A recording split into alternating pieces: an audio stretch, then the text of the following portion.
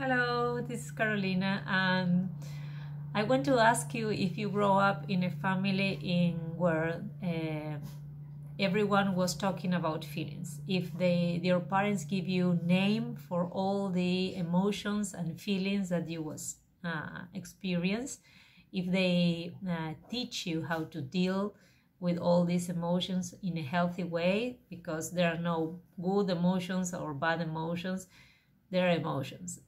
What we need to teach our children is how to express these emotions and these feelings in a very healthy way. It's not because you are mad or you are angry or you are frustrated that you can hit other people, or you can break things, or you can, do things that hurt yourself or hurt others. So first of all, I would like to know if in your family there was this kind of open conversations, and then if you as a parent are doing that in your house.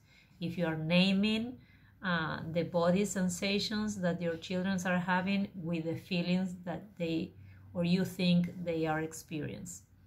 And the second thing is, I want to ask you if you grow in a family in where at some points your parents ask you to forgive themselves about something that they did and they then reflect that was not very good.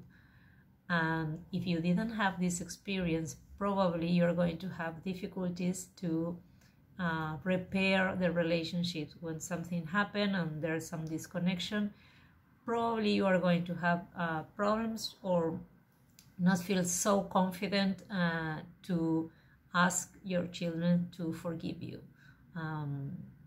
Well, this is very common. So a parent coach or a family consultant can help you to exercise the things and to explain to you all the benefits that neuroscience has proved that these kind of things like talking about feelings and ask for forgiveness and repair the relationships are so important.